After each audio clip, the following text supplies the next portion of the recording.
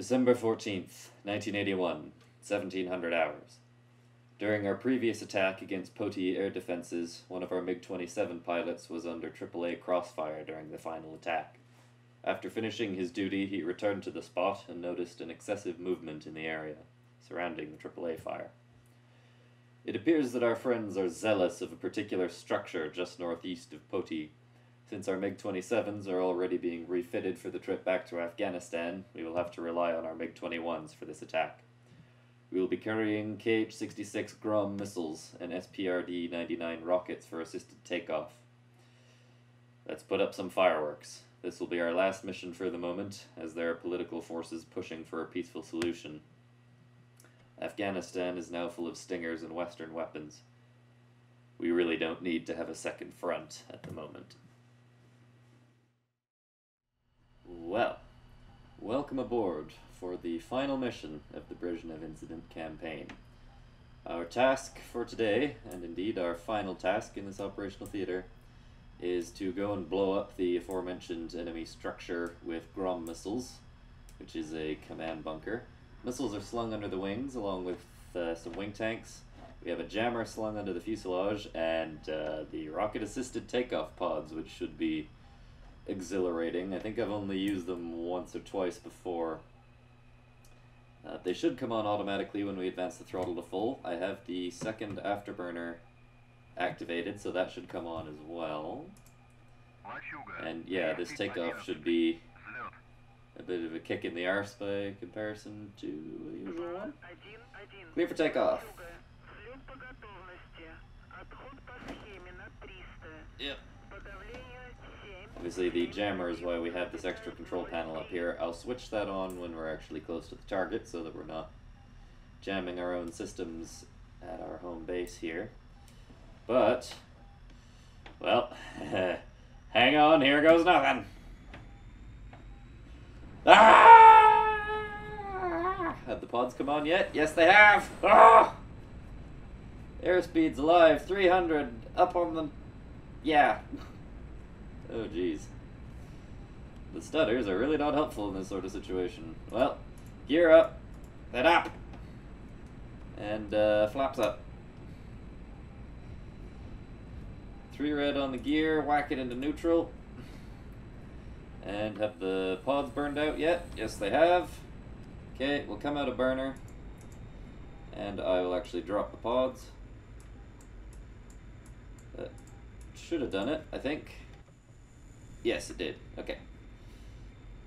And, well, after all that excitement, I didn't even mention what our route is for today. It's the same one that we are accustomed to for the most part. We fly to the Sukhumi Arc Station, then the Gali Station, then we fly due south for 45 kilometers to the target. So, that's pretty much it. I'm going to keep us somewhat lower than usual for this type of mission. Just, well, principally for the sake of avoiding any kind of detection. The briefing did specify not to expect any particular air opposition this time. Also, why am I not picking up that arc station for Sukhumi? Seems to be pointing in the opposite direction. Pull up the chart for it. RSBN arc. Sector 3-1. That's what we're in. Maybe I'll hit the one for Gali and see if it comes up with it. We can fly straight there. Just the same, I suppose.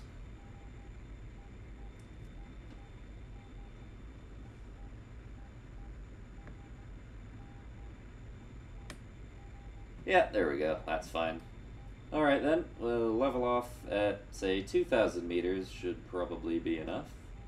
I'll whack us into recovery mode, and we can proceed towards our final target.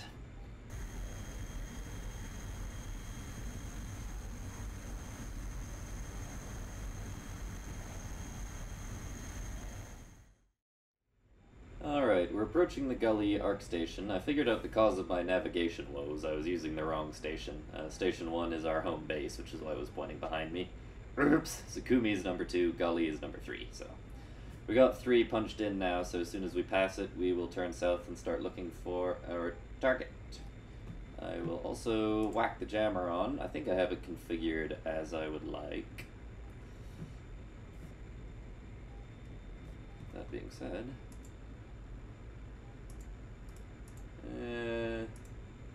what's this? I don't know. I don't actually know very much about using the jammer in the MiG-21, so yeah, make of that what you will. Ooh, and we're climbing a little bit just so I can set up a little bit better. And we got lots of fuel. Although I might want to use as much of it as I can to run away with. We'll see.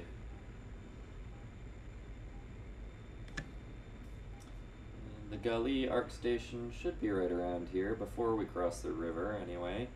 Ah, all these old landmarks. I know this area like the back of my hand now. Oh well. I have enjoyed this campaign, but at the same time it's time to move on, I think. Would consider doing something in the MiG-21 again in the future. That being said, if I do, I'm going to revert back to the stable DCS version 2.5.5 because the performance issues in 2.5.6 have been a bit of an issue with this campaign. But no matter. Actually, we might as well tune up AWACS in case they have anything to tell us. Ah! 103 for 100. Well, that shouldn't be close enough to be a threat yet. And we're at, what, 3,500 meters now. We can probably level off again. I'm going to maintain full mill power just because we have lots of fuel. And that way we're in and out as quick as we can. Since our aircraft are so embuggered with fuel, weapons, and jammers, I think engaging in air combat would be a very foolish thing, even if the situation arose where it would be necessary, which I suspect it won't. So, that's us appearing to be passing the station. We will turn right to heading 180. And I think that might be our target over there, actually. Splash Bandit. Good job, guys. Yeah, does that look like a bunker to you? If it is right on that heading 180, it probably would be. It looks like the picture in the briefing. 099 for 90 at 3,500, yeah, whatever.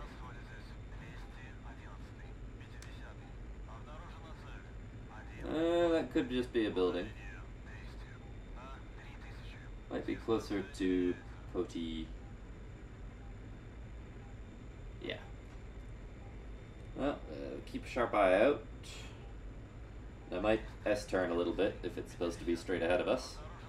Don't want to be hiding it under the nose or anything. I already have almost everything set up for the Grom missiles. All we have to do is whack on the radar and put it in fixed beam mode prior to initiating our attack.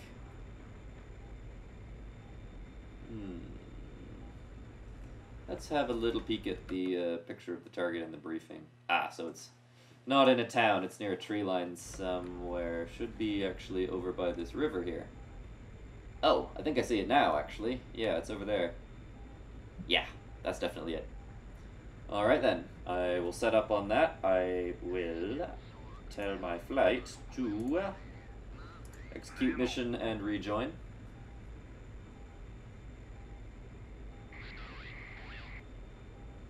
And hope he doesn't hit it before I do, because that would be no fun. So maybe I should level off and speed up. If that be the case. Yeah, that's gotta be it. If we're seeing units down there, well, we'll have to be quick about this. Then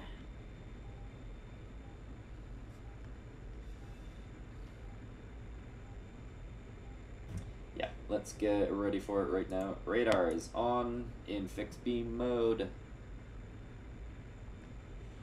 I'll initiate my dive towards the target when it's sort of back inside that inner canopy rail there. Rail, bar, whatever. And rolling in.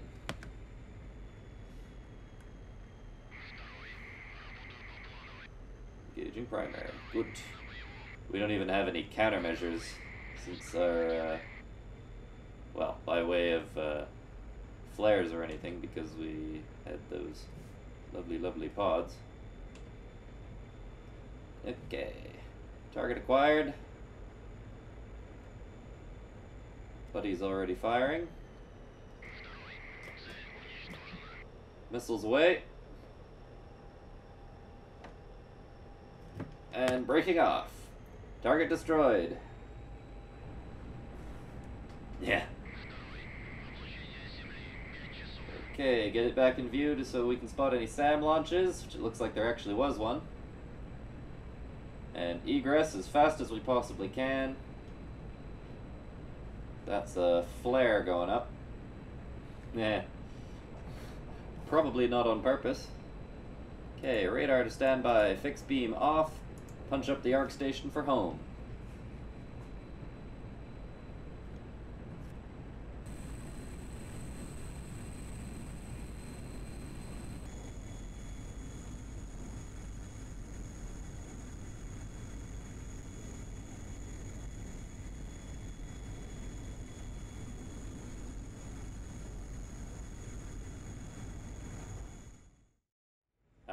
And for the last time, the lovely site of Gudera Air Base slides into view. Let's let ATC know that... Whoops. Phantom input from my keyboard. That's been something that's been happening lately. Let ATC know we're inbound. Tell my wingman... Whoops. Tell my wingman to... return to base. And we will set up for a left downwind onto runway 15 per what they're telling us here.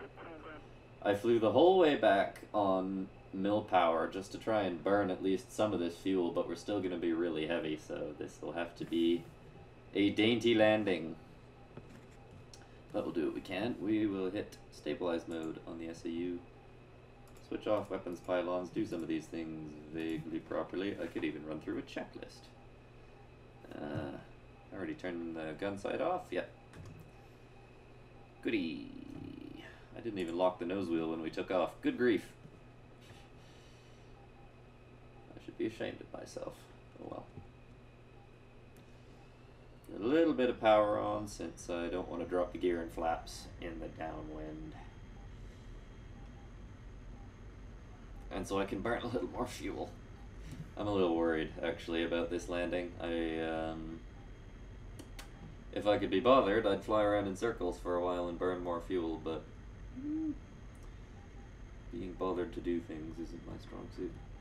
Is someone landing? Yes. But well ahead of us, so there shouldn't be a concern. Let's adjust my seat, in inverted commas, by resetting track IR. We can maintain about 500 to 550 for now. We shouldn't be climbing, though.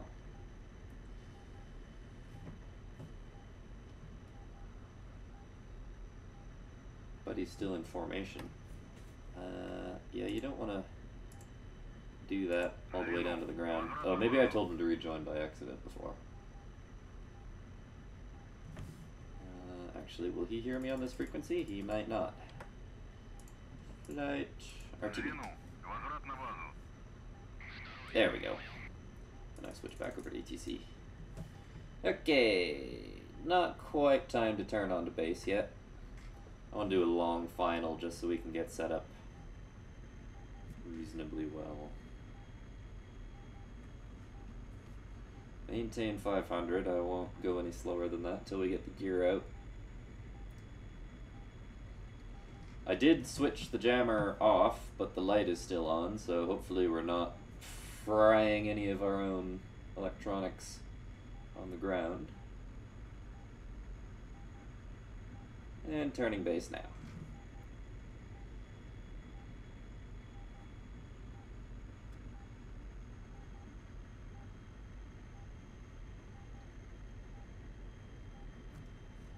And I think I'll get the gear out.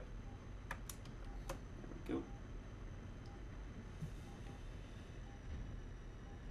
go. Ooh, we're a little high. And we should be actually turning straight on the final, probably. Okay. Very steep turn for the circuit, but, you know, whatever. 400, we can get out both stages of flaps. And be aware of the fact that our airspeed will plummet thereafter. Okay. Let's not make this approach so steep. That's not a good idea in a MiG-21. Which is part of the fun, because IRL, I'm quite accustomed to flying fairly steep approaches in C-172s, but in a MiG-21, if you do that and you don't time the round out perfectly, yeah, there's going to be a bit of a bonk.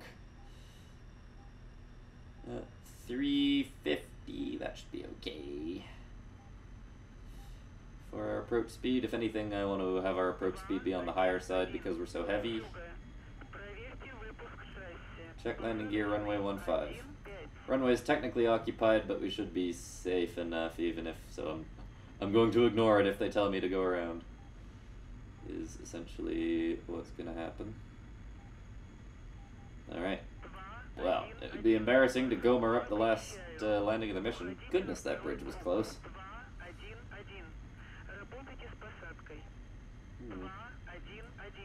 Go around runway occupied. No.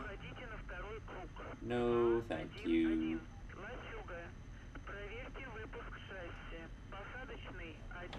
Ah. Well, we knocked it on a little bit, but whatever. Did the chute come out? Yes. Okay. I'm always paranoid about that.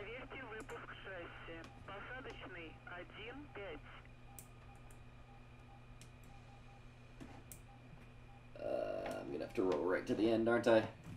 In that case, I'll drop the chute now so we can coast for a while. Well, final landing was not great, not terrible, but we didn't break anything, so guess I can't really complain.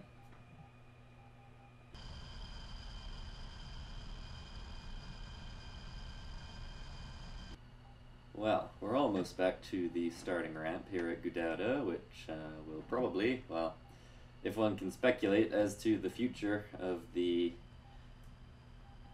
my pilot, I suppose, that he probably won't be calling this place home for much longer. Probably be trading it for Afghanistan soon enough, which got me thinking that with the upcoming Mi-24 module, I really, really hope we get an Afghanistan map at some point. There could be so much that could be done with that, from flying, well, MiG-21s or Su-25s for the Soviet Air Force in the 80s to any US aircraft really today, but particularly the A-10C or F-16s of numerous countries that have participated over there. I think that would be fantastic. Very air-to-ground focused, obviously, but, well, close air support, counterinsurgency, really, it's important to be precise, I suppose. You gotta be on time and on target. So, yes, that would be, that's our parking spot! Ah! Not the one at the end. Or is it? Actually, it might not be. I don't care. Is the door open on that one? No, this is ours. And they shut the door after my wingman left, but not me. That's interesting. Let's put some lights on.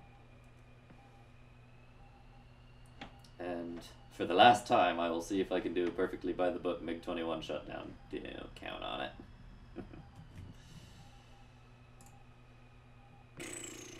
The jammer really is off, but the light's on. The light that says Viskorke. I speak some Russian, but I don't know what that means. I should have read the manual, but, you know. Ain't nobody got time for that. So, flaps up, speed brakes in, landing and taxi lights off, throttle to idle. Circuit. Thank you, Discord. Circuit breakers. Okay, we'll start flipping everything off that is not exempted. See if I can get this right. Bang bong. Like I said, the order, like I said before, the order of shutting things down in the MiG-21 doesn't matter too much, but it's become a bit of a personal thing. So, APU, fire extinguisher, pumps, inverters, flight recorder battery heat stay on. Okay, this stuff can come off then. Is what that means. Throttle can be stopped. And we can pop the canopy, and the jammer controls are in the way. And now the fuel pumps and generators can come off.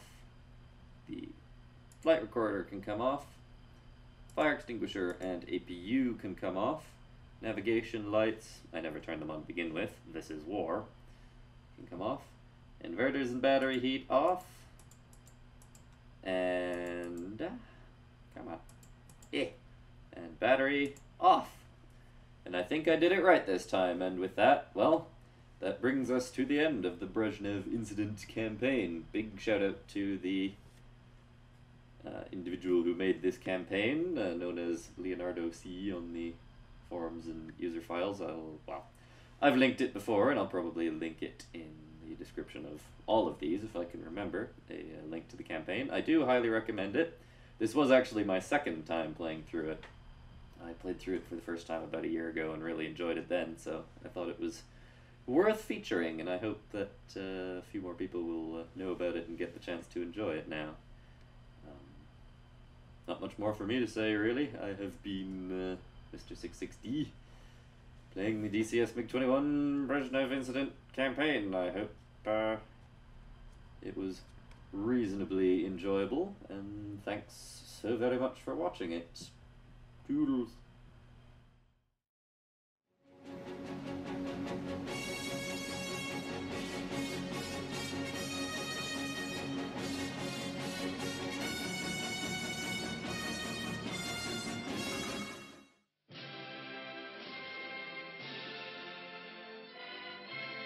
Much rejoicing greets the news that the Soviet army has driven the traitors to their knees, liberating much of the territory which they had stolen.